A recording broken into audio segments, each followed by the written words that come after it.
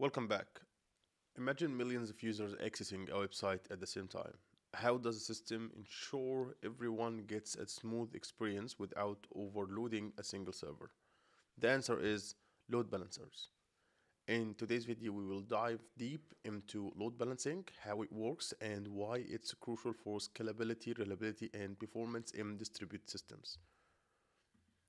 But first, what is load balancing? A load balancer is a system component that efficiently distributes incoming traffic requests among multiple servers. Okay, it has key responsibilities. The first thing, it distributes requests across multiple backend servers. Number two, prevent a single server from being overwhelmed with requests. Number three, improves response times and reliability. And lastly, ensures high availability by redirecting traffic when a server fails. Okay, let's try to understand how it works. So let's say that we have a client,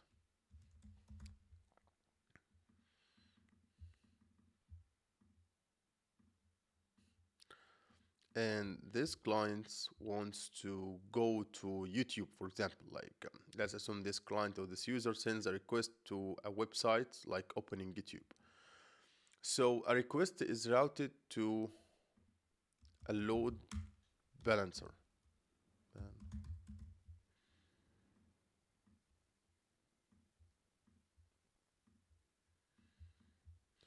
And after that, a load balancer will determine which server is the best to handle the request, because YouTube has a huge amount of users and it's a pretty scalable application. So it's not one server that handles the traffic, there are multiple servers. So you have server 1,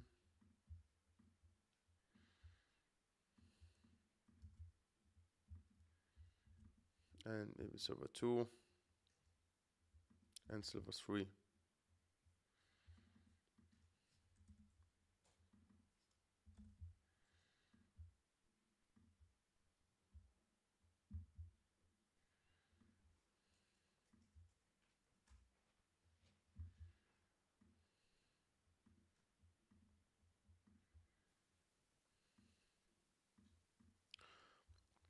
Okay, but yeah, this is how load balancing works on high level. And again, when a user sends a request to a website to open a YouTube, for example, the request is routed through a load balancer.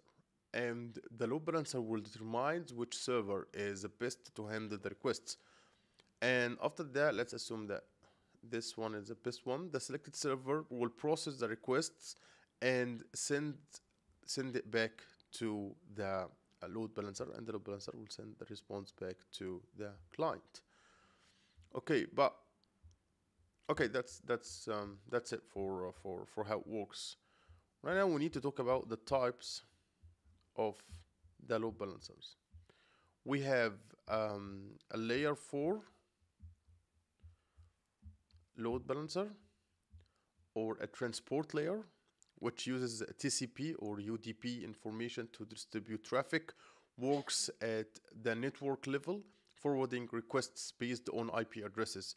Example of that, I guess AWS network load balancers work like that. We have layer 7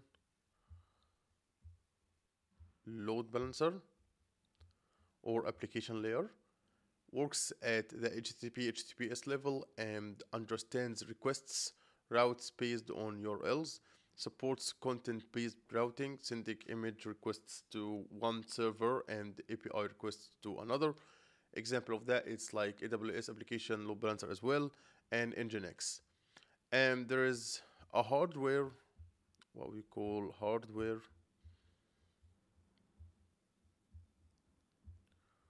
load balancer, and as well we have software load balancer.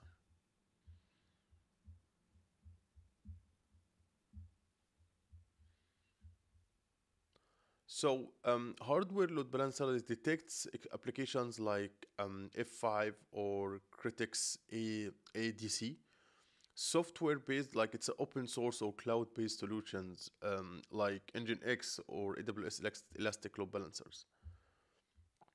Okay, right now we need to talk about the algorithms that the load balancer is using.